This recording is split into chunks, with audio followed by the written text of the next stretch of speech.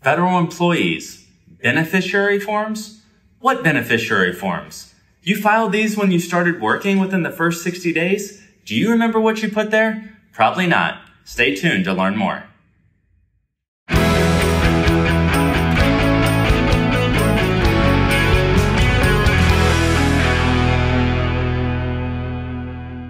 Welcome to the Mason & Associates YouTube channel. I'm John Mason, certified financial planner, and today we're continuing the topic of our estate planning mini-series, estate planning videos that we've been doing. You heard talk a little bit about TSP3 and those beneficiaries. If you missed that, we can maybe link that below or put it in the description. Ben Rakes did some videos on financial power of attorneys and advanced medical directives and healthcare power of attorneys. Folks, if you don't have an estate plan, somebody has an estate plan for you. It's either the government's estate plan, whether that's OPM or the United States or Virginia or whatever state you live in. If you don't have a plan, somebody has a plan, and I'm not sure that you're going to like the default. So beneficiary forms. So much goes into, man, I really need a trust, or man, I really need a will. And chances are, if you're watching this video, many of you may have one of these gigantic red books lying around your house. And I'm going to hate on these books, and I'm going to love on these books at the same time. So estate planning attorneys, like them, don't like them, many of them use software. And software is fine because we need software to do things efficiently.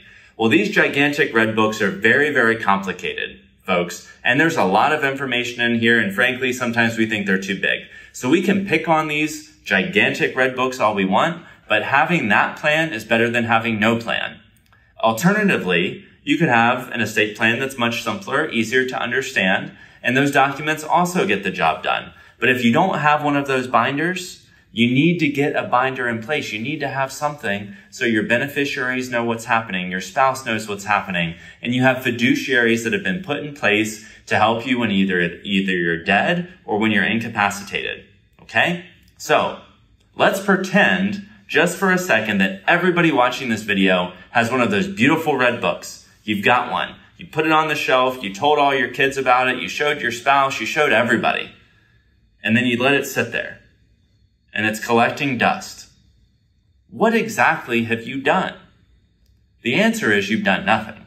So, well, let me take that back. Maybe you did something. Maybe in this creation of this gigantic red book, maybe you did like a transfer on death deed for your house, or maybe you transferred the ownership from joint tenants into your trust. Maybe you did do something, but just the act of getting the book is almost meaningless, because what's going to happen is you actually have to act on it. You actually have to do something to coordinate with that estate plan.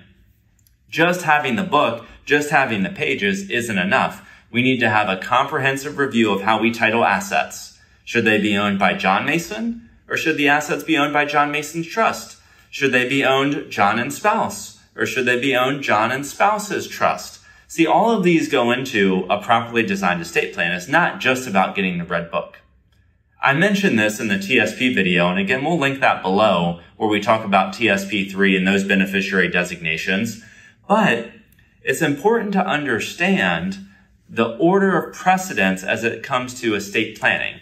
So when we distribute assets, first we look for joint ownership, second we look for beneficiaries, and third, if we don't have any of those, it flows down to your will and to your trust, right? So joint ownership, bennies, will and trust. So 3 layers.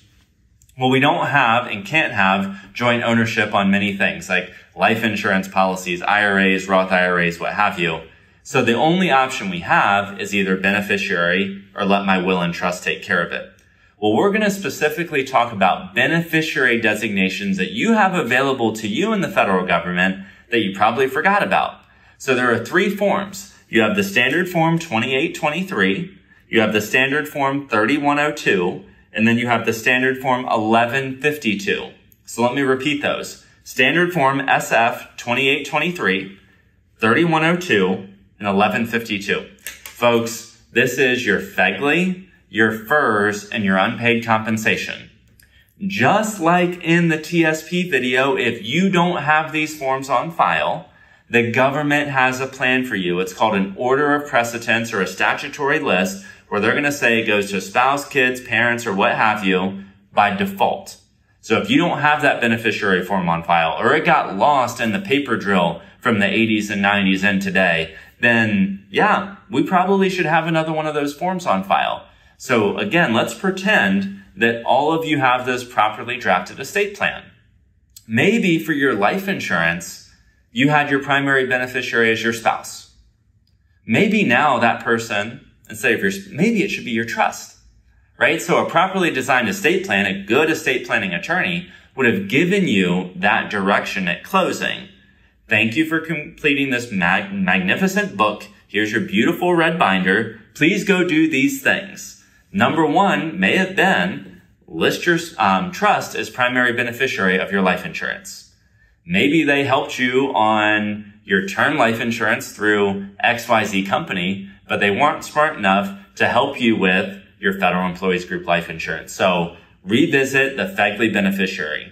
Same thing with FERS and same thing with unpaid compensation. This is not a video advising you or telling you to do anything. It's just making you aware that there are 3 distinct beneficiary forms that if you have not updated recently or ever, we need to fill those out to complement your estate plan.